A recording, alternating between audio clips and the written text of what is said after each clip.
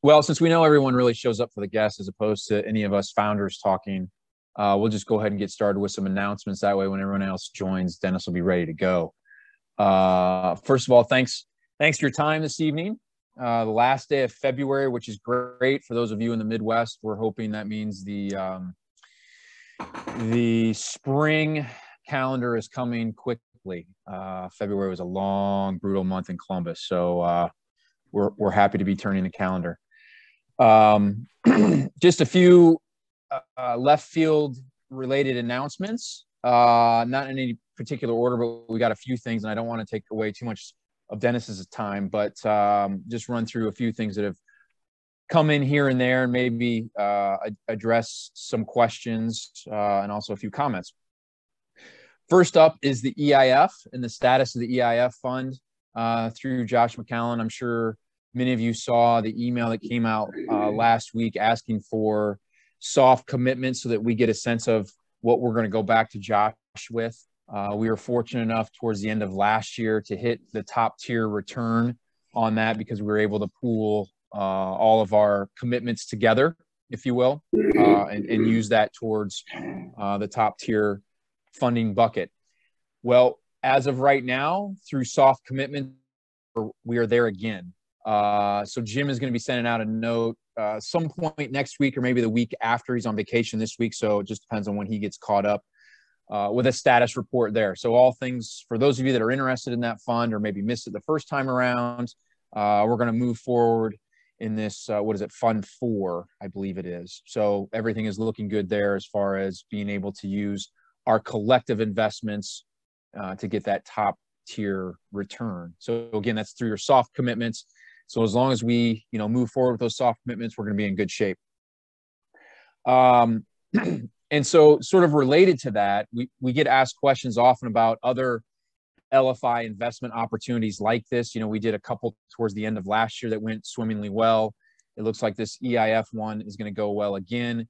So be on the lookout. We do have that as an agenda item for us in the planning process for 2022 is to figure out how we can bring additional opportunities to the community, which would then hopefully be some additional perks to folks in various forms. So we're going to look at different asset classes, not just keep it multifamily or, equipment like the last two have been, but we'll take a look at self-storage, triple net lease, and, whatever else comes our way with the goal of presenting it to you guys because they're good deals.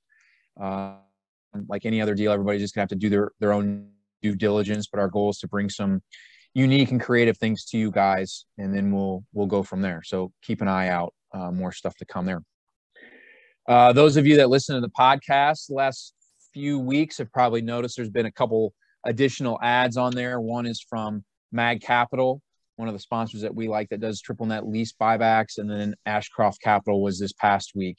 So we still have TribeVest on there as a big time sponsor of ours, but we added two more in there that are going to rotate through. And that's really a tribute to you guys, our community, who is backing these sponsors and supporting these sponsors. They feel comfortable enough to lend their name and voice to, well, I guess it's Jim's voice. I guess I should say their script, their name and script to Jim to read off. So a big thank you to you guys for supporting a couple sponsors that we know, like, and trust. So there'll probably be some more of that going forward. So keep an ear out and a tune to what goes on there from an ad standpoint. But again, thanks to you guys for supporting these sponsors of ours. Hey, Chad, are you able to mute folks? Or if you guys are not on mute, there we go. Thank you. And then just two more quick things. One, the mound visits that you guys know are taking place.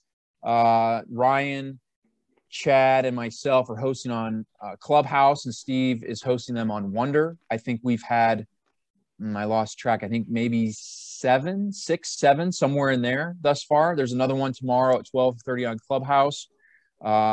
Please take advantage of those if you're able to. We're getting a whole range of participation from people just jumping on and sitting back, listening and soaking in all the information, to those that are, really engaged and active. And I think what we've got so far as the feedback has been tremendous as far as just conversation and the topics that are covered. There's really no set agenda yet. We might go down the path where we do have an agenda, but right now we're just trying to make it impromptu as far as the topics go.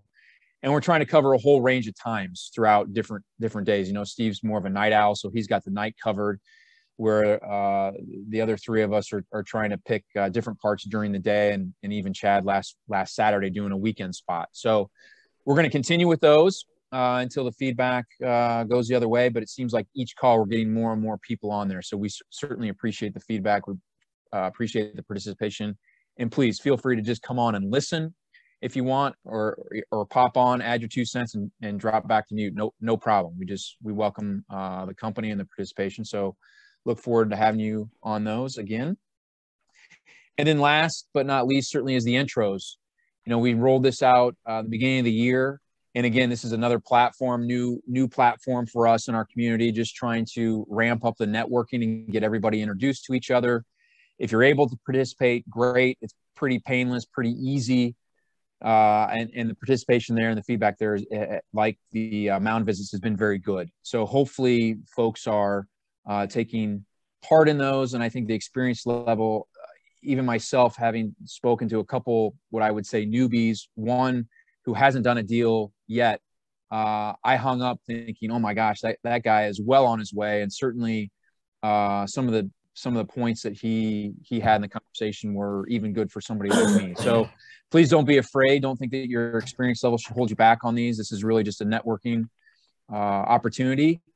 And with that, I will say my last intro was on Thursday with Denis. So we spent a little over an hour, and it was fantastic. I walked away with a lot of knowledge. We had a couple laughs and just got to know each other. And that's what it's all about. So you never know where this conversation is going to take you. And I completely forgot that he was going to be our guest spot tonight. So it's great to see him a few days later, and we certainly appreciate his time. So take advantage of those different platforms that we're throwing out there to you guys, so you can network and get to know some other like-minded individuals. So I'll just do, again, I said that Denis and I chatted on the intro last Thursday. He was also kind enough to be podcast guest number 47, I believe it was, which was January 16th. So hopefully you had a chance to listen to that interview that Jim did with Denis. It was great. He also, I'll give you a plug for your book. He also has this book out, which is one of my favorites from a structure standpoint. It's chock full of great information, but really the way that he structured his chapters and the interviews that he does in there is it's very unique. So I would say if you don't have it on your shelf, go out there and grab it. So thanks for your time, Denis. I know Steve's got a little bit more formal intro he's going to do, but I just wanted to say that it was a nice way to come out of the intro piece of my announcements and say that we chatted last week. So Steve, I'll turn it over to you.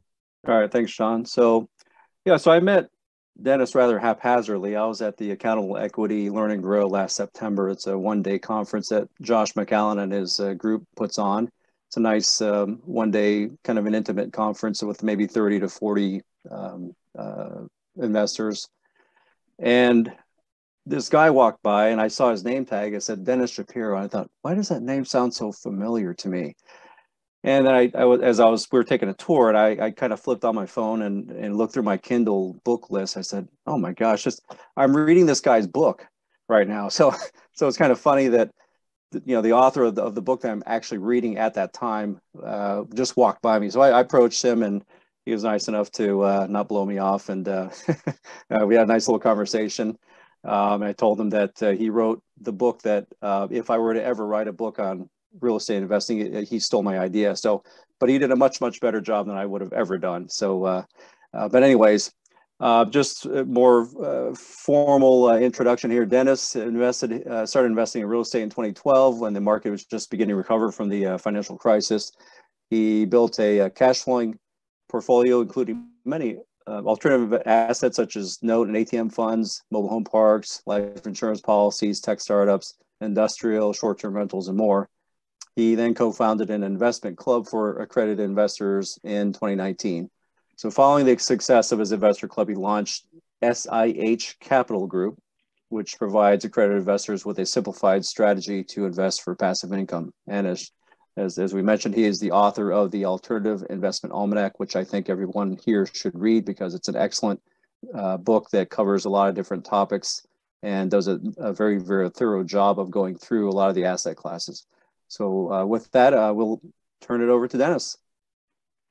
Thank you, guys. That was an excellent intro. I'm humbled, a little speechless. The funny story about when Steve came up to me at Renault was he was the first person to ever recognize me anywhere. I literally just published a book in June, and it's still a little offsetting when someone comes up to you and says, "Hey, did you write a book?" And yeah, I did. It was like 2 months ago, and he actually said nice things. And he actually said that exact same phrase, "Well, you stole my idea." And he said, "But I think you did it better than I would have done." So I said, "Thank you so much." And then he said, "You have to meet Jim. You have to meet the rest of the left field investors." And he introduced me to Jim, I think that week. And then I've been talking to Jim, and then I've been participating on the intros. And every time I get off a call, I'm always amazed. Even if it's a newbie, they're in a better place than where I was when I started. The only people I had to learn from was my own investment mistakes, and I've done a share of them, and I share that in my book. And to have a community where you could bounce ideas off each other and genuinely have the best of the best operators, deals filtered out to you guys, that puts you guys in such a great starting point.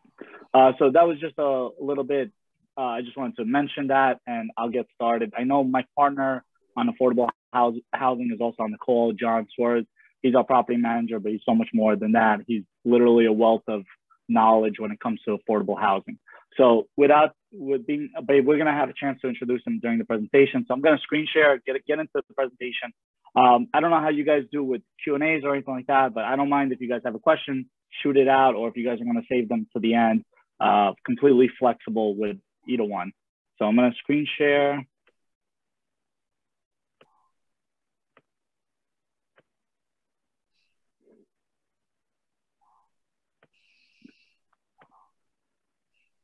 All right, can everybody see my screen? Yep, it's up, Denis. Okay, perfect. So the presentation that we're going to be doing today is affordable housing, and we're going to talk about how it's actually a different type of multifamily investment from your usual value add that you find today. This is just the usual disclaimer. This isn't actually an offering for any typical investment, but I got tired of kind of taking them out for offerings and then putting them back in. So I'll just tailor it a little bit where we're not soliciting, and we're not saying that affordable housing is right for everybody. Affordable housing has its own risks, and you should always consult with your legal, your tax, your financial professional. So the goal here is just to give education on the actual niche of affordable housing. So the purpose of this presentation, from the start of the presentation to the end of the presentation, what I want to get out of it, what I want you guys to get out of it is to getting rid of some of the myths about investing in the affordable housing space, because there's tons of them actually out there. So the way we're going to do that, the way we're going to demystify affordable housing is we're going to first, me and John are going to go over how it's actually very similar to multifamily. Then we're going to go over the actual differences that the category actually has. And then we're going to just go over some additional information, but the path between the similarities and differences should kind of bridge that gap, and it'll make it very clear if affordable housing is something that you guys should spend more time researching.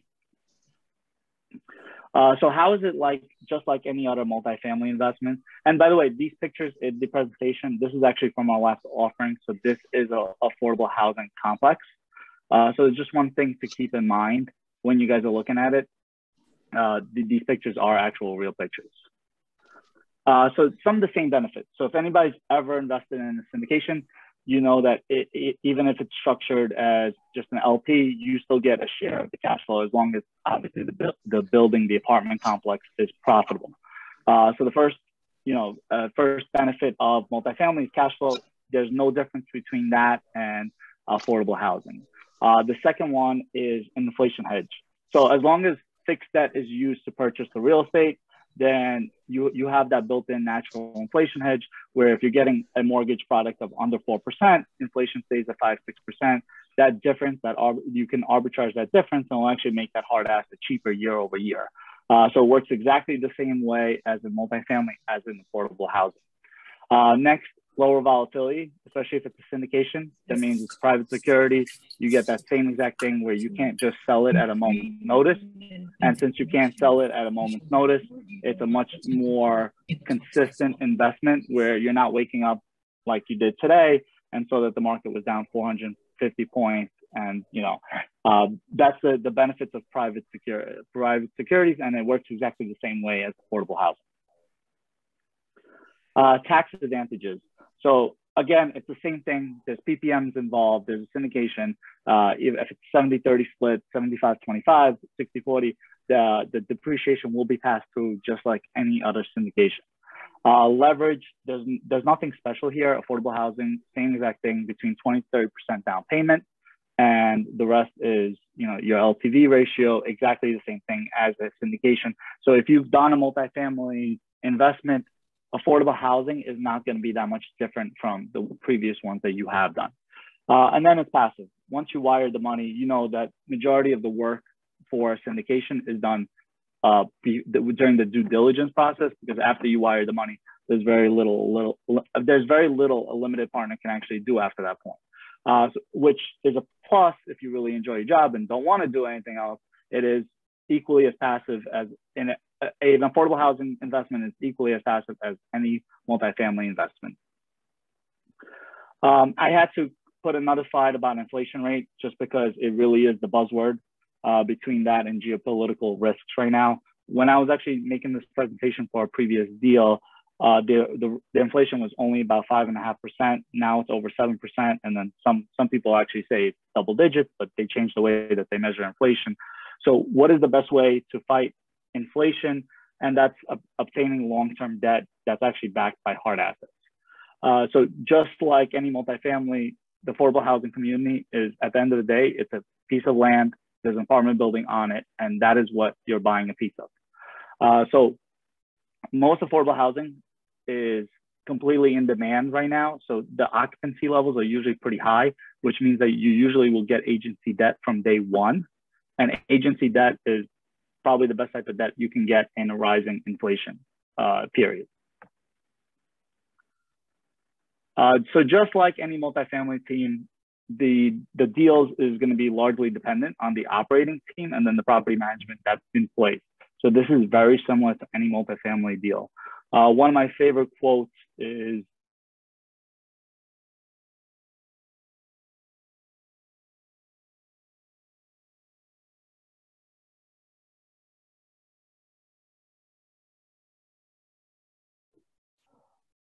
Dennis, I think we lost you. you can hear me? There, you're back now. There, we got you back now, I think. Okay. We just missed the quote. That was all I think that we missed, so yeah. Okay, so a great operator can save the worst deal. A bad operator can ruin the best deal, right? So just like any multifamily, it's almost 50% the deal and 50% the operator when you're looking at some of these deals. So this is the team we have in place for affordable housing. And obviously, this is not going to be the team that you might be looking at when you're looking at your affordable housing deal, but there are certain attributes that you should be looking for when you're looking at these deals. So my partner, Anthony, he's a project manager. His project manager with a large healthcare, 15 years, extremely attention. He's extremely detailed to attention, extremely attention detailed. And his primary focus is affordable housing. He has other projects, but his biggest projects are affordable housing. And then going forward, me and him are only going to be doing the affordable housing. John, I'll let you introduce yourself because I'll probably do a worse job than you can. And then I'll jump back in for mine. Good evening, everyone. My name is John Suarez, and I am a property manager at the current employer of Multifamily Management Services of Philadelphia. And I have been so for the last 13 years, but I actually been in the real estate industry since 1986. I have won Property Manager of the Year twice out of 2,000 property managers in our portfolio. I've also had Property of the Year out of, we have probably like almost 40,000 units in our portfolio. And currently I've managed like 450 affordable housing units.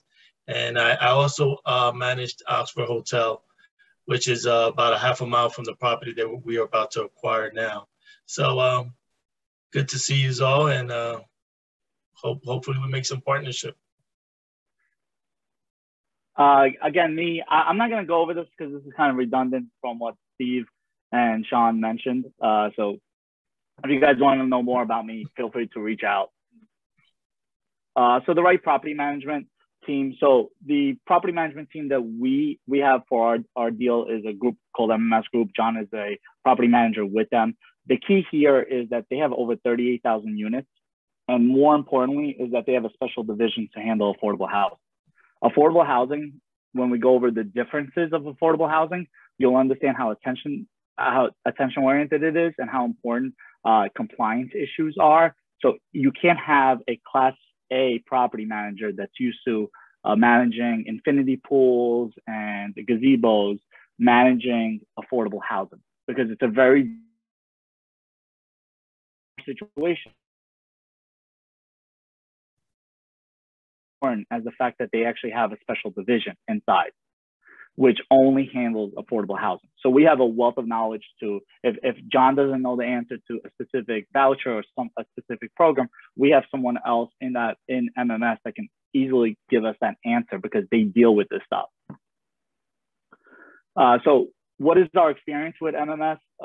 Like John mentioned, he worked for Oxford Hotel Apartments. That's actually this building right here. This building was actually built in the 18th century, so it's actually very historical. They worked together for about 3 years, so we have a working relationship of 3 years. So one of the things I always mention when I go on podcasts as a limited partner, one thing I always stay true on is I never invest with a property manager and an operator that this is their first deal together. I never want to be that learning curve, because that was my first deal and it was the worst deal I ever did, because 6 months later you fire the property manager and now your whole business plan is completely derailed. So in this situation, MMS Group has been working with my partners group, KWW Holdings, for the last 3 years. We also have 2 properties in this town, and we're actually going to go over some details about this town because it's actually important with the affordable housing element of it. And John is going to be overseeing this next project as well, so that actually helps us to keep it all in-house. So now the most important part is the actual differences. And in a lot of ways, I actually think the differences is what actually is the advantages of investing in affordable housing. So before we get into the actual differences, I just want to go over a couple of key terms, because these are the terms that kind of keep coming over. And if you ever see any investment in affordable housing, you're always going to see these 3 terms. So the first one is low-income housing tax credits. That's basically a subsidy that the government provides developers to actually build these affordable housing communities. This subsidy usually creates an income restriction on the property, and these periods last for 2 consecutive 15-year periods. Now, this is really important, the consecutive 15-year periods, because there's a lot of opportunity in buying it on the back end of the second 15-year period. And we'll kind of show you what that actually means from a dollar perspective of if you actually can invest in a deal like that. The next thing is the AMI, and that is an income, that's an income figure that's determined by the U.S. Department of Housing and Urban Development, and the thresholds of 40, 50, 60% of whatever the median income is. So that's really important, because if you're building a property in a high cost living adjustment, it might be hard for you to fill it in with tenants that fit that 40, 50, 60 threshold. And then vouchers. So a voucher provides basically a low income household with rental assistance. The 2 most common vouchers are tenant-based vouchers and project-based vouchers. So these are common terms, and we're going to go over a couple of them during the presentation. So these are the differences. And again, I would stress out that these are actually the advantages of investing in affordable housing versus any other value-add multifamily deal there is. So the first one is there's actually a barrier of entry.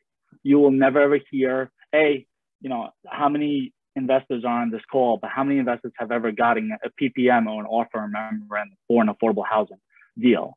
It's much, much rarer. I've probably, in the course of 3 to 4 years, as an investor, I've only seen maybe 1 or 2, and it's an operator that is in value add, and they're just interested in maybe getting into the space, but they don't specialize in in this actual space. So the first thing is there's a lot of compliance issues. And when the sale is complete, the sale actually has to be certified by the state. So in our example, the Pennsylvania Housing and Financial Agency or Authority has to actually approve us. So that means they take a look at me, Anthony, and John and say, okay, they have the necessary experience to actually manage this property. And if they feel that we don't, they have the power to actually they don't give their sign off, the deal is dead. So that means we went through inspection, we got mortgage commitments, everything. As long as we don't get that sign off by the state, the whole deal falls apart. So what ends up happening is the seller is aware of it. So the seller is decentivized from going to a regular broker, putting it on, getting a bidding war, getting the 30 best and finals, because they don't care about the best and finals as someone who they know will actually be able to get approved by the state and be actually able to sell the property. So that's the first thing, is the barrier of entry. And the last deal that we purchased, we did not negotiate against anybody else. It was direct communication between us and the seller. There was no brokers involved, and it was a really, really smooth process. So the second big advantage is that the business plans, especially in our experience, tend to be expense focused versus income focused. So every time you guys see an offer memorandum these days from a value add deal, the business plans are very cookie cutter. And not to say anything is wrong with them, because if they're working, they work. But for the most part, what you end up seeing is a property that comes in, maybe it's 100 units, maybe 12 of those units have already been fixed up, and they're already getting the extra $200 a month. And then they're selling the property under the potential of what would happen if the other 88 units are renovated the exact same way. You know, the luxury vinyl floorings, and maybe a new kitchen, a new bathroom, and then hopefully command the $200 a month. So the focus on that business plan is all about the income. If you renovate it nicely, they will come kind of mentality. In our situation, we are taking over a property that's 100% occupied. And if it's not 100, it's 98, and it fluctuates between 98 to 100. So the focus is not maximizing the income, because remember, we are restricted on how much we can charge. The focus here is optimizing the expenses for the property. And we're going to show you guys some of the strategies that we use for it. And in my opinion, it's a lot safer to have a business plan that's focused on stuff that you can control on day one than not knowing if your renovations are going to be accepted by the market. So that's number two. Number three is the vouchers and subsidies. This is actually probably not an advantage. This is just a characteristic of low-income housing, of low-income tax housing properties, is that there are multiple types of vouchers on one property. To me, that's a good thing, because it adds complexity. And when you add complexity, you get less buyers. There's higher occupancy.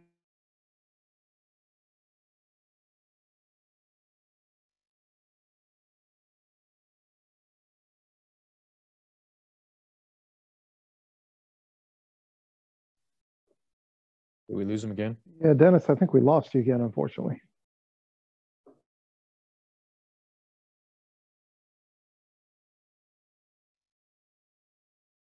Can you hear me, guys?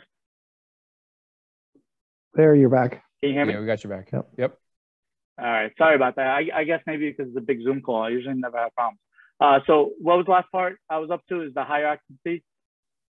Yeah, you just finished vouchers. So then the next advantage is higher occupancies. So when you get into value add deals, sometimes you'll get that 91, 92, 93% occupancy on most deals. The reason why they want to get over that 90 so they can qualify for the agency debt. But that also means the previous seller knows that, and there's a condition in value add properties where they pack in the tenants at the last possible minute. So it would be easier transaction. With affordable housing, the demand is so strong, you're usually in the high 90s from the get-go. John, what was Oxford Hotel Apartments? Was it 98 or 100 right now? Right now it's 100. It's been so for the last almost 2 years. Yeah, so that's the type of tenant turnover. Okay, sorry, John, go ahead. And we also have a waiting list of about almost maybe 220 applicants. So that's kind of the highlight here, is that you have a property like that. The next property we're buying is already at 98% occupied. We could use the waiting list for the property, the Oxford Hotel Apartments, for this property, and we could leverage both of them together. So again, you're going to find higher occupancy because there's just a higher demand for these affordable housing communities. Next is something that I learned when I was going through this deal is better financing. So apparently Freddie and Fannie, the agency debt providers, they have a mandate by the government to actually encourage affordable housing development and purchases and increasing the affordable housing units. So that actually allows us to get certain mortgage products that are not available to regular multifamily operators. So for example, we literally got a Freddie Mac affordable housing loan, which came with a 0.5% interest rate reduction. And we also got expedited on the line of closing for the mortgage, because as you can imagine right now, with a raising interest rate, almost all these operators are scrambling right now to get in and get into the Freddie and Fannie queues. And because you're affordable housing, that gives you that little bit of edge. Lastly, the last advantage is it's a change in buyer pool. So if what happens is once that 30 years, that second 15-year period lapses, what ends up happening is all those restrictions with the barrier of entry that was causing an artificially low amount of buyers goes away. And now the deal becomes a regular market deal. And now all the buyers out of the woodworks can come out and actually bid up this property. So you can get a nice premium for your property. So not all vouchers are the same. So this is just a highlight. This is more of a snapshot of our previous deal and what it looked like. So we had tenant-based vouchers, project-based vouchers, tax credit unions, and home units. So tenant-based vouchers, as the name implies, are vouchers that actually stay with the tenant. So if they leave your complex, that voucher goes with them. The problem is whenever you have tenants that they feel like they almost have an asset in this voucher, there's a sense of entitlement. And sometimes you might not get them to participate and follow all the rules of the lease because they feel like they have something over the landlord and the property manager. The next voucher is a project-based vouchers. These things are like gold because they actually stay with the complex. That means if you get someone and all of a sudden their son is doing something illegal on the property, you give them that warning, and if they don't listen to it, now you can start eviction. And if they lose that apartment, they lose that voucher because that voucher actually stays with the apartment and doesn't go with them. So you have a lot of leverage over the tenant. And it's not like we're here to advocate that the landlord should take advantage of the tenants. But generally speaking, if you have that leverage over the tenant, you'll get a much better quality tenant, and a community of better tenants tend to just create a better community. Next is tax credit units.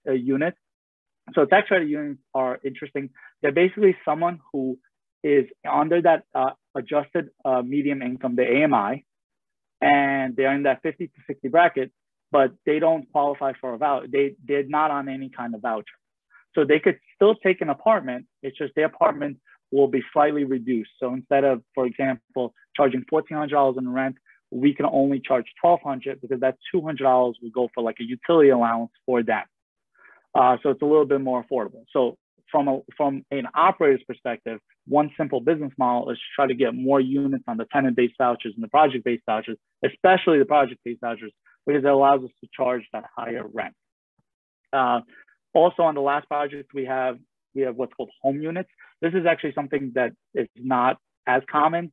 So what John was explaining to me about that program is that program by the government that allows tenants to save up all their rent money, and they're supposed to be saving it up for a down payment so they can buy a home. And the purpose is to get them off the voucher program. So we have about 12 of those units. We're going to be buying this property. I believe our expiration for that program is going to be June of 2022. So 3 months after we purchase it, we're going to actually evaluate if it's worth the extra compliance, because every time you throw in another voucher, you're throwing in an extra layer of compliance. So those are the different types of vouchers. So you could kind of see how reading a T12 or a rent roll with this can get extremely confusing, because the other thing to keep in mind is a lot of the amount that they pay for the rent is based on their income. So it's usually 30% of their income. So you're going to get vouchers, and all these vouchers are going to have different amounts, and it can get very confusing, and you need an expert like John to actually go through it sit down, make sure all the vouchers are correct. For example, on this property, we got in third month, and all of a sudden we got a letter from the seller saying that the home unit vouchers were overcharging the people, and it completely changed all the numbers and changed everything up.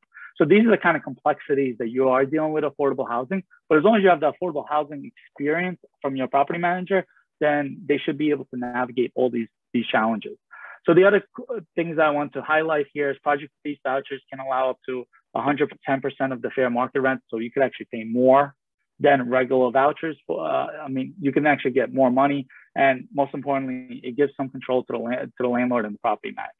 John, did you want to mention anything about the vouchers before I go on to the next slide? No, you did a real good job, Dennis. You're almost as good as me. Thanks, John. You're welcome. All right. So this is the second advantage of the focus on a business plan. This is actual real numbers from our last deal. And we're going to show you how we went from operating expenses of 76% to our end goal of around 50%. Keep in mind, this is a property that's built in 1998. So there should be no way that the operating expenses are in the high 70%. So we're going to go over, why it's so inflated, and we'll show you some of the reasons why. Some of it's not exactly what it appears. So one thing I'll highlight on this screen is if you look at the property management fee, you're paying 9.76%. Just quick rule of thumb, whenever you're dealing with a large apartment building, the property management fee should be around 4, 4.5, maybe 5 at most, never 9.76. What happens is when we were doing the due diligence, the property management company is a subsidiary of the seller. So they are taking it from one LLC and paying the other LLC. So any CPA on the call knows what that actually ends up doing. But this is something day one, we can come in. We already got it negotiated down to 4.5%. And all of a sudden that just saves $30,000. And then our total goal for the year is to save about $140,000. So I'll show you some additional levers that we're going to be pulling on a property like this. And the thing is, it's not unique just to this one property, because we did the exact same thing on a previous property. So it seems like it's a very consistent thing with developers, because the business model for developers, if anybody is familiar with the live tech space, is they get a lot of tax credits to build. Their business model is not about the operating. Their business model is to develop, build, and use as many credits to build as many properties as possible. So what ends up happening is you get an overinflated expense sheet. So I'll show you guys some other levers that we're pulling on this type of project. So in this situation, they're still paying an advertising fee. John mentioned that the waiting list on the previous property is over 200 people. When we went to look at this situation, their waiting list wasn't even properly set up. So instead of properly setting it up with the housing authority, they went and they just set up an account on apartments.com and we're spending $5,000 to $10,000. So they have access to a waiting list for free of high quality leads, but instead they're paying money. Next thing is insurance. They're a very big operator, so they're not going around and they're not shopping this policy to as many insurance carriers as we are. Next is the management fee. This is something we negotiated. This is day one savings we're going to be doing. And this is honestly was the easiest one because it was easily overinflated by 2 times. The next big one is the payroll. So if anybody's read Brian Burke's book or seen any benchmarks on what payroll should be compared to how many units you have, you should never have 2 full-time employees for a property that's only 50 units. So this is going to allow us to come in and cut down one of those full-time members almost right away. Next is the repairs and mains. John, can you shed some light on how we're going to cut down the repairs and mains? Because I know you know this like the back of your hand. Yeah, so at this current time, one of the properties that I'm managing now that has 152 units, I actually have what's called a contractor. So we contract the work to him directly. So if something happens that cheaper because I don't have to pay the health plans, the all that good stuff that comes with payroll. So basically, is having a good contractor, which we do now, and he'll sub the work, but he's still responsible for the end result. So that's, instead of having a maintenance on 24/7, he's still on call, and there's also another staff member of his that is also on call just in case. But yeah, so that's how we'll cut down on expenses, especially on the benefit side. Okay, and then the last expense is the water and sewer. So a lot of times this property is built in 1998, is in great overall shape, but the developer doesn't want to go in there towards the end of the 15-year second period and go in and start putting tons of money in. One item, the electric more or less is in great condition. The plumbing is in great condition because these things haven't really been upgraded in the last 20 years. But what has been upgraded is water efficiency. So the toilets that were placed in 1998, you can imagine, are really old. They are definitely not the 0.8 gallon per flush toilets. So you don't have the aerators, you don't have the showers. So all of that thing combined can come in there right away, put it in. I think we were getting estimates of somewhere between $25,000 a year worth of savings by upgrading the toilets, the shower heads, and the aerators and the sink aerators. So all of those things combined. So that's basically the focus is different because I'm not talking about how the luxury vinyl flooring is going to command a higher rent. What I'm talking about is things that day one we're going to be going in and implementing. So this is the off-market deals. This is the whole point of the fact that the seller needs to feel comfortable with the buyer, so they can't just go to a broker. In this situation, the seller did get just a broker's value of opinion of where this kind of deal would end up landing. And previous deal he had, they actually put it between 5.8 and 6.4. We were able to leverage our relationship, the fact that he knew that my partner was already certified by the state and was already approved by the state. And we ended up getting this property for 5.8. And then during due diligence, we got down to 5.725. And a lot of that was because the seller felt 100% confident that we will be able to close with no problem. So again, straight off market deal, the broker was trying to sell it for 6. We leveraged our relationship. At the end of the day, we got 5.725. It recently appraised about 2 weeks ago for 6.4 million. So there's considerable amount of equity because it wasn't broker and wasn't a bidding war for this property. So this is one of the advantages I mentioned, change in buyer pool size. So even though it got appraised for 6.46 million, the appraiser on the deal actually did create a separate valuation based on what would happen when the AMI income restriction was set to expire in 6 years. So in this case, the property was built in 1998. It's a 30-year restriction till 2028. During this income restriction, it has very few buyers because of all the things we mentioned with the vouchers, the AMIs, and dealing with all the different nuances. So, but what happens in 2028 when the program expires? The appraiser felt that the property would be worth 8.38 million. And that's based on today's valuation. So it's probably going to be over the $10 million range by the time we hold it in 2028. We just want to make sure our business plan actually matches that. And in this case, we're actually going to be holding it for 10 years, not for 5 years, but you want to make sure that the business plan matches up when the income restriction actually falls off or expires. This is one of my favorite parts about affordable housing. So this is the segment, I call it taking advantage of a smaller market. So this is Oxford. It's about 30 minutes south of Lancaster, PA, and then it's about 60 miles from Philadelphia. So the cool part here is that the MSA here is actually Philadelphia. And what that actually does is that the rents are actually controlled by the locality rate of the MSA and not from the small town that we're actually buying it in. So we're getting to pay we're getting to pay basically a secondary type of pricing for this product, but we're getting the rent that we would get from if this product was located in Philadelphia. So that's a really cool, interesting like arbitrage that you can pull off. And the second part about it is you want to make sure you can fill these communities, and with the lower cost of living, because this is a much smaller town, much more blue collar livelihood, it's much easier to get those 40, 50, and 60% AMI tenants in there because you're not going to have someone coming in and making $100 grand and trying to get one of these apartments. The other thing, I just want to go back for 1 second here. This is a small town population, and we got a lot of feedback from our investors that they were really uncomfortable about this. But the interesting part here is that the trend is going up from 4,300 to 5,600. I've seen so many deals where the trend was going down, and we avoid those deals. And here, we actually felt 100% confident in this deal, because if you've ever been in Oxford, Oxford is landlocked. So it's surrounded by Amish farmland.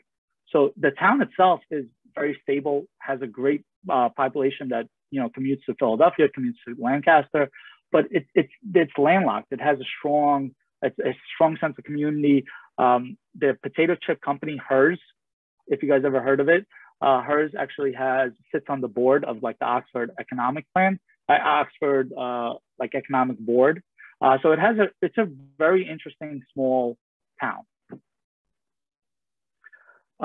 So then LIHTC deals in the right market can operate very similar or even better than a market rate deal. In this situation, we're actually getting better than what it would be, because if we were closer to Philadelphia, we'd have to be paying a much smaller cap rate, and we'd have to be paying a much higher price per door to get the exact same rent that we couldn't go above anyway. So this is where it's pretty cool if you get the right deal in the right location. So additional information. So one of the things about me wanting to make this presentation is because when people think affordable, now my first property in 2012 was affordable housing, was a Section 8 property in a low income area. It resembled more like this. And in reality, the properties that we invest in is this. It's a duplex. I was showing you guys pictures of the outside throughout the deal. But you could see that these units are duplexes. There's master bedrooms with bathrooms on site. There's a washer and dryers. There's a dishwasher in the laundry. There's parking. There's 2 parking spots for every single tenant.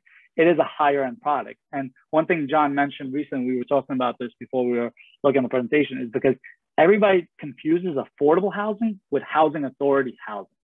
Housing authority is what people associate. This is this. And when you get stuff like this, you automatically think it's high crime, drug dealing going on.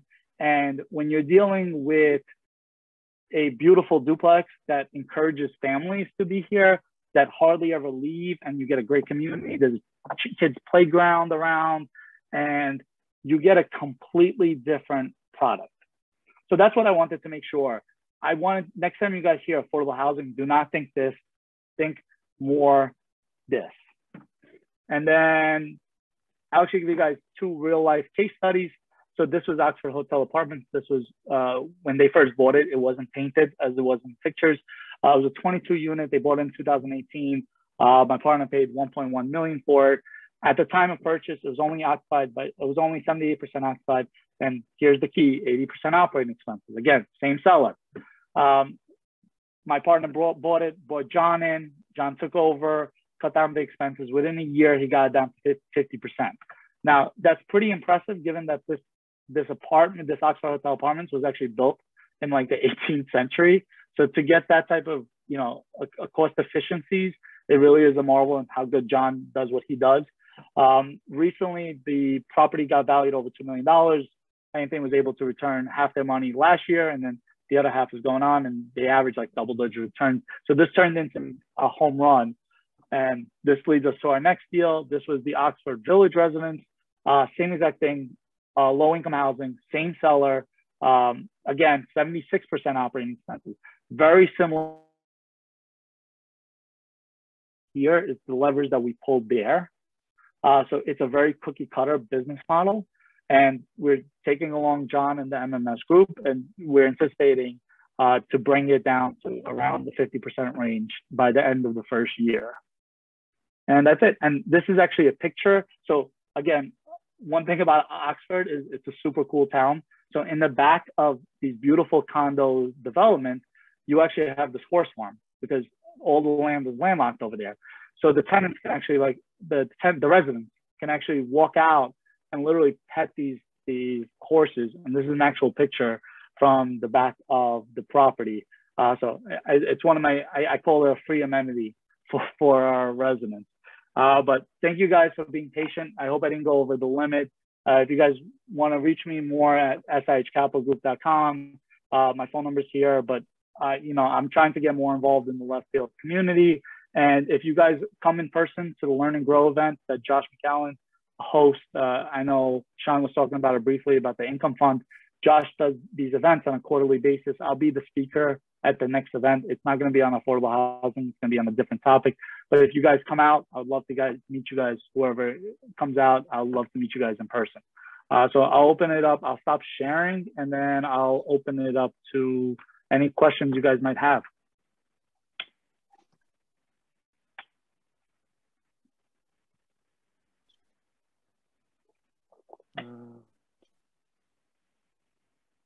So Dennis, quick question for you. There were several of us that were out in LA at the end of January for the IIREC conference. And the big thing in California, as you can imagine, is affordable housing.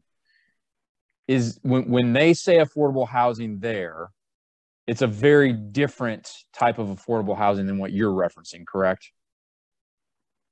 It is state specific. So we have to be compliant with the the Housing Authority, and so they are going to be nuances.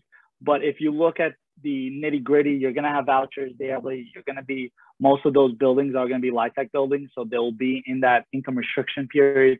So there's going to be overlap, but it might not be the exact same product from here to here. But most of the time, like for us, we're probably only going to be dealing in the state of Pennsylvania. And so we'll probably have that specialty in that one state, but that's just something you would want to look at if it's an operator in a different state. Makes sense. Thanks. So Dennis, if we're interested in investing, do you usually do a pro forma for 5 years in terms of returns, or and what do you think your hold time is going to be on these assets? So we originally did the pro forma for Oxford Village residences for the typical 5 to 7, and then November came, and then inflation came, and then we had a choice: do we stick with the 5 to 7, or do we go to 7 to 10? And we sacrificed probably a couple of basis points of IRR to go to 10, just because we're locking in fixed debt under 4%. So in this case, we locked it in. We went for the 10-year. We sacrificed a little bit of returns, but I feel like it just puts us in a better position. And in terms of the other similarities between this and a multifamily deal, this is very similar to the returns you would get in most multifamily deals.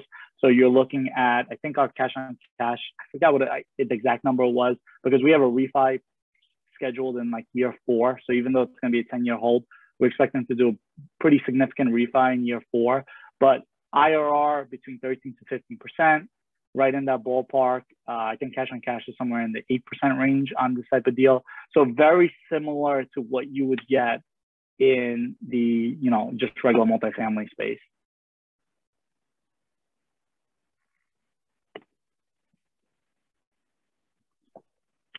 Hey, Dennis, you mentioned some of the intangible qualities that you look at, like the Amish farmlands and having a strong community. I'm curious about some of the other intangible qualities you look for that pertain specifically to affordable housing. That's a good question. John, what do you think? That's interesting, because you've been to more of these affordable housing properties than I am. What do you say to that? I'm trying to unmute it.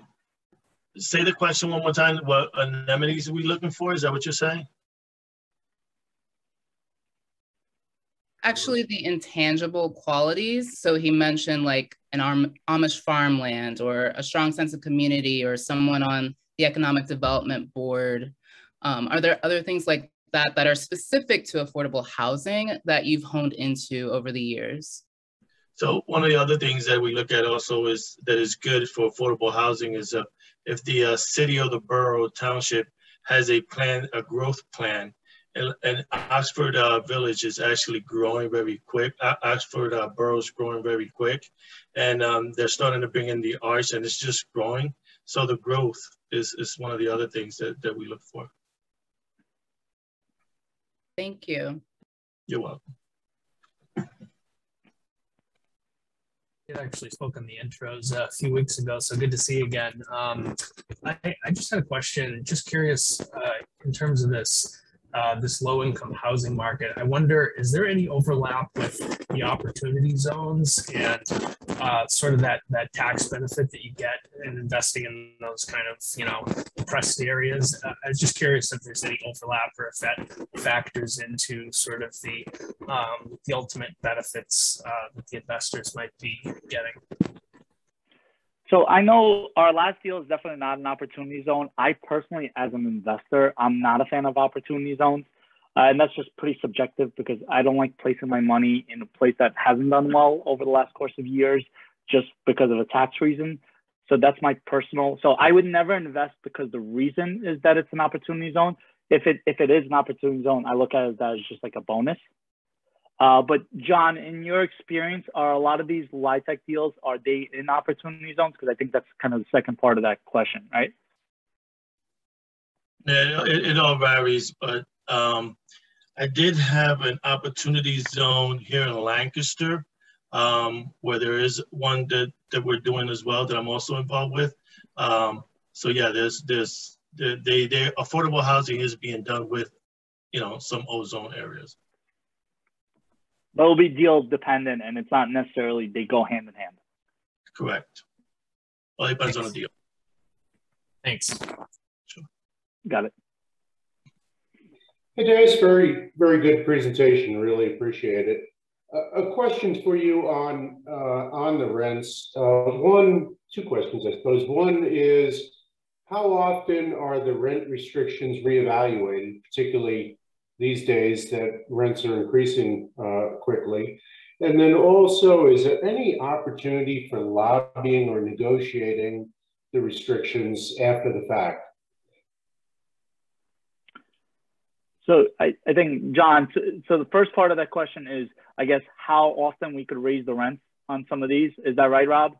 They're done on a yearly basis. So every year that our contract comes up with the housing authority, we're allowed to request it 2 months prior, 60 days prior, and then we can request the increase. Now, there's some compliance differences. For example, if somebody moves in November and the rent increases can occur in April, that unit will not get a rent increase until it cycles 1 full year.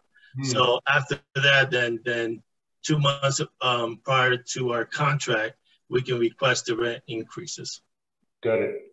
And is there any opportunity to lobby for additional increases, or is it all formulaic that at a certain time period it will increase a certain amount, period? So that's a good question. In reference to the property that we're about to acquire with Oxford Village, because it has so many programs, they all have restrictions, different restrictions. So they're kind of restricted. Anthony, I know, has tried to lobby to give more, but they usually max us out. Yeah. We get maxed out. Okay, thanks. Sure.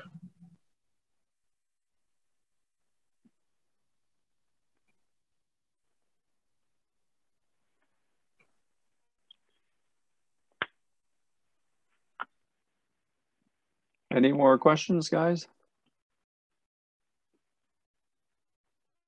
If not, now we're going to do a little bit of networking on wonder.me. I put the link in the chat. So if you go over to the link, you can press that link, and then the password is LFI22. And you do, unfortunately, you do have to be on a laptop or a computer to do this because it's a little bit complex. But there are different zones that you can go to if you want to discuss apartments. You can go to this one zone that says multifamily. If you want to discuss self-storage, there might be a group of people that can go over there. So you can just kind of move your face essentially with your cursor, and once you get close enough to a person, you'll actually see their video pop up. So and Dennis and John, you're more than welcome to join us on that if you like. Does anybody else have anything else to add? Posted that again? It's on the chat. Okay. Yeah. All right. Then make sure you shut off your Zoom, by the way, too, because otherwise there's some echo that goes on. Steve, and I'll also mention, I'm a firm believer of asking the operator on a lot of these newer assets that you're not familiar with, just to follow along on the deal. So if anybody ever wants to reach out and follow along on how an affordable housing deal performs versus a regular deal, just feel free to shoot me an email and I'll throw you on the investor list as if you were an investor in the deal. So you could actually kind of follow along, and then, who knows, maybe the next deal, 2 deals later or 3 deals later, you guys feel comfortable about the nuances of affordable housing, and then, or you find a different affordable housing operator, whichever one. But that offer is on the table for anybody on this call. All right. Well, Denis and John, thank you very much for being on this monthly meeting. Our next LFI monthly meeting is on March 28th at 7 o'clock. And the guest is eluding me. Do you remember who the guest is, Sean? Sorry, I was trying to get to mute. I don't. I'm going. No, I think it's Eric. Isn't? Oh, that's right. Yes, Eric Sussman's coming back on to talk about the economy and inflation, what have you. Yeah, he's a very entertaining character. So you'll enjoy his talk. Yeah, and I put in the chat, but I see that it didn't go to everybody. I think, Steve, just to be clear with Wonder, right? You want people to log on to Wonder before they shut down their Zoom. No, well, they can shut off Zoom and then go ahead and log. Or I'm sorry, you can go ahead and press the link and then shut off your Zoom. Correct. Right. Okay. All right. We'll see you guys on the other side then. Dennis, John, thanks very much. All right. Thank you. Good night.